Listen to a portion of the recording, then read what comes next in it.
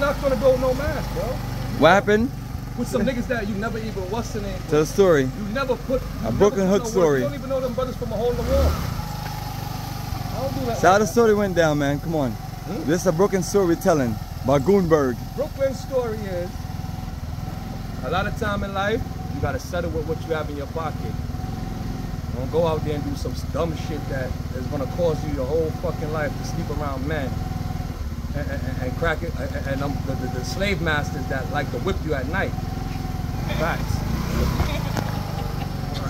Story from Goon Berg, a Brooklyn. Yes, I've been through it. I did brother almost 10 that's years out of my life, man. You know, for making an honest dollar, because I feel like I was providing a good service. You come to me, you want what you want what you need. I got it. Fair's change and no robbery. You go home happy, I'll go home happy. They go, family. This is the this is literally the enforcer of our family. They go to people, a real tough guy that has turned his life around. Land and don't give them people no compensation. They the robbers, not me. I ain't never took nothing from nobody. Yeah, my brother's a real hardcore street guy that turned his life around and did something positive. Yes. So now he's a part of our Africa for Africans crew, and you know he's gonna be a part of our security details at the Black Star Pan African community, and he's gonna be training workers about security and also construction. Yes. So you know. We all deserve a chance in life, and I appreciate him being a positive brother. I don't really regret too much of my life because that's what made me who I am now. That made me strong and firm. Prison times, being shot multiple times, losing my kidney at 18, going through a lot. And I'm still here, the grace of God. You know, it's a blessing. There you go, family. You know what I mean? A lot of people don't make it through what I went through, man. Tied up, tortured, gasoline thrown on me. I went through a lot in life.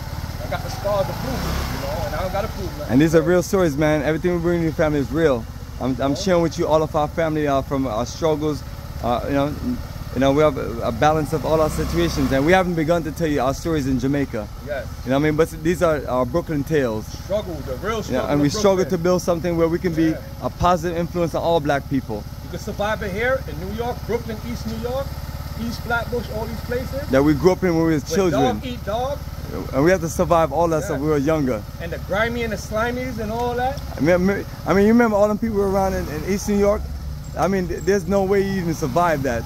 Yeah, and for us to come out like we come out, family, and building an international business empire, it's unbelievable. That's why we appreciate and love people's support. We appreciate everything. We appreciate life. We appreciate family. We appreciate the good friends that walked with us on this journey too. You know, like my brother was saying, his best friend played. That man knew that man for over 30 years.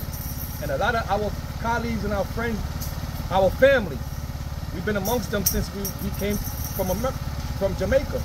And we still close families. We stick together. That's what real family do. And we had each other back throughout a lifetime, decades. And we're not like other people that, you know, they did their friends dirty or they did this or, you know. So we always stood solid. And our motto is all we got is us. All we got is us. You know what I mean? That's what D-Money say. Yo, all we got is us. Yeah, man. Yo, bless, I'll be back. Just from Brooklyn. Absolutely, man. Link back.